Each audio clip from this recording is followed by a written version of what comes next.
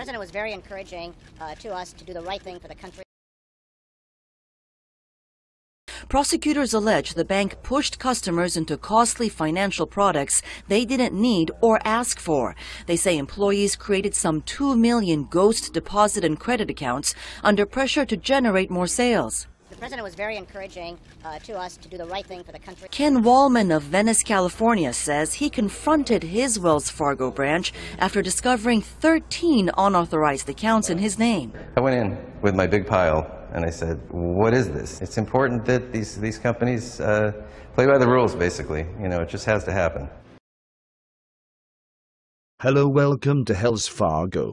What brings you in today? Hello, I would like to make a deposit into my checking account. That's great. Would you please slide your debit card for me? No, I said I want to make a deposit into my account. That's great. I just want you to slide your debit card so I can pull up your profile to try and sell you some shit you don't know you need yet. Oh, okay, that sounds great. I always want a 20-year-old to tell me how to manage my money.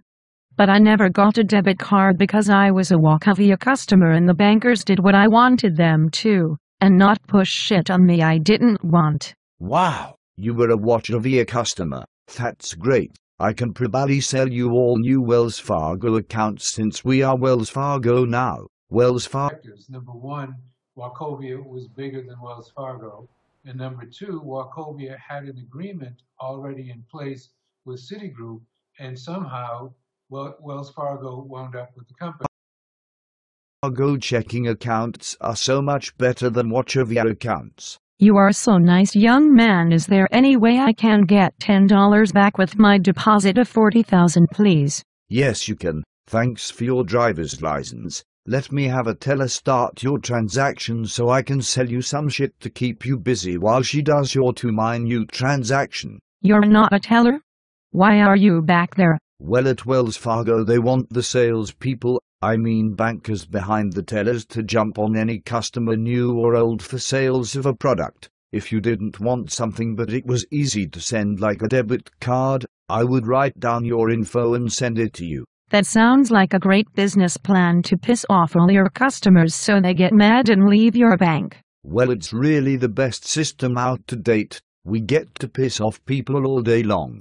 Some of them buy shit just to shut us up, while others will talk to the manager about what we do, but he will say we are doing our job by looking out for his bonus, I mean the customer's best interest. Yes, I can't tell that you are looking out for my best interest by making me mad and coming to your bank less often so I don't get sold every day, but only when I truly need to go to the bank. Oh well, I forgot to tell you I will be calling you in a week to try and sell you some more shit. But first, just sign here, please. Okay, thanks. I look forward to your call. And what is that I just signed? Well, because you have over $250,000 with us, I am going to set up a PM account for you to make you more money. But I will also use this same form to open more shit in the future when I can't meet my sales goals of 3 checking accounts per day, since with the PM you get all your other accounts free. Wow, more money. You truly are looking out for me. You must be the best in the whole bank here. Yes, I am the best salesperson in the store. I mean bank, no wait, store. 6,000 and some branches around the country. And Stores. So forth. Stores. I'll get it right. Yes, at Wells Fargo this is a store. I am just waiting for them to change my title to salesman and take off this personal banker title. But I hear you use words today, and this is where I think the root of this problem is. Sales organization, retail sales, stores. I've never, ever in my life referred to my bank in Applewood, Colorado, as a store. You don't sell Vegematics. You don't sell grapefruit. Oh, I will make you more money, but I will also send you 3 debit cards and open 5 way-to saves. Thank you, young man. Would you please give me my $10 before you fuck me up the ass? I always like to be paid before I get screwed. That's how I got most of my money. Okay, here is your $10. Would you like a balance? No, wait, I am going to fuck with your account so much you won't know your balance if I gave it to you anyway. Has drained her bank account without her knowledge. How much money did he take? Over $8,000. Sloan says the problem began in December when all sorts of charges started showing up on her bank statements. I looked at my accounts and I had so many ATMs, and I never use the ATM. Port St. Lucie police say Anderson made a duplicate temporary debit card from Sloan's account and got right to work. They say this is surveillance video of him using the card at a grocery store. This was personal. This was an employee of the bank in a position of trust. Okay, don't worry about it. I will be back next month to yell at you when I get the 3 debit cards and 5 new account statements. Sounds great. I will be here and I will have my manager say sorry about the mix-up. Now, police are still investigating. In fact, they say there are at least 4 other victims out there. As it stands now, Anderson faces 29 felony counts. That's just on the first charge with Mary Ann Sloan.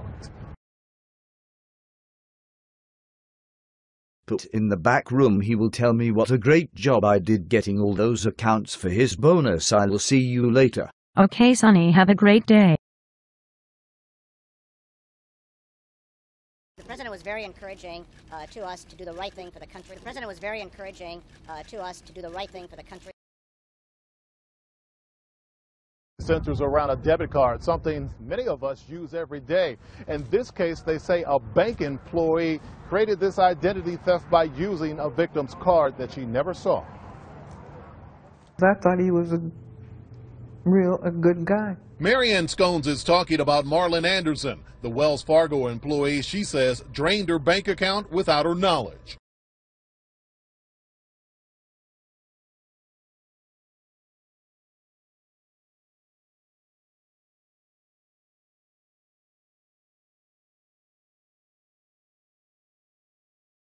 From Massachusetts, Mr. Capuano. Thank you, Mr. Chairman. Thank you, Mr. Stumpf.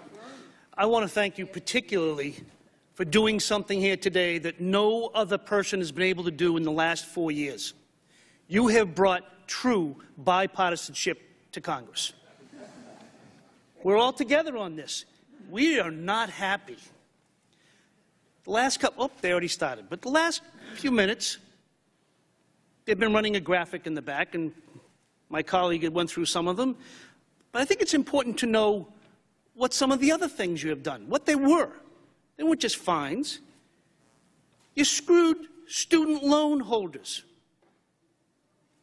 credit unions, Fannie Mae, Freddie Mac, mortgage holders, African Americans, Hispanics, healthcare workers, on and on and on. And by the way, I understand this isn't material.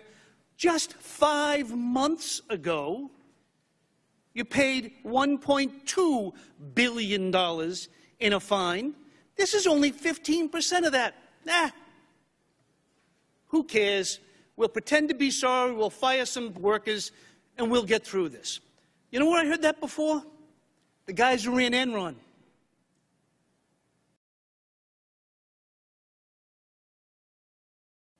The guys who ran Arthur Anderson thought the same thing. We're not your problem. We can't criminally prosecute you. You can keep, hell, you're your own boss. You are the CEO and the chairman. Hold yourself to accountability. Oh my God, you've been bad. Oh no, you haven't. That's ridiculous. Your problem is coming. It's not today. You think today's stuff? It's coming. When the prosecutors get a hold of you, you're going to have a lot of fun. So I want to thank you for that. I want to ask you, you got the graphic up here. Do you know this guy? See, I'm not a real good researcher. I'm not a prosecutor. This is simple internet research. That's all I'm capable of doing. Google it. Wells Fargo. Boom, whole bunch of stuff shows up. This is Mr. Robert Holmes, who apparently robbed your bank in Lancaster, Pennsylvania. He did not use a weapon. He got caught. They got all the money back. He's in jail as we speak on a $750,000 bail. You, on the other hand, have run an enterprise that has a culture of corruption. You encourage subordinates to abuse existing customers by opening fake bank accounts. You charge those victims illegal fees, interest, and late charges. And then you sent some of them to collection agencies because they didn't pay them. Then you fired 5,300 workers as if you care to cover everybody's tracks.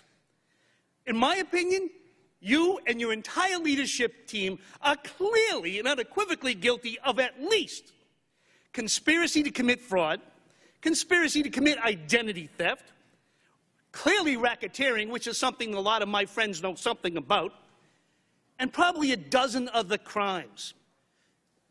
Only simple question. What the heck's the difference between you and Mr. Holmes? Why shouldn't you be in jail? He didn't use a gun. You got the money back. I understand that his arraignment, he said he was sorry. What's the difference? Why shouldn't you be in jail right along with Mr. Holmes? The president was very encouraging to us to do the right thing for the country.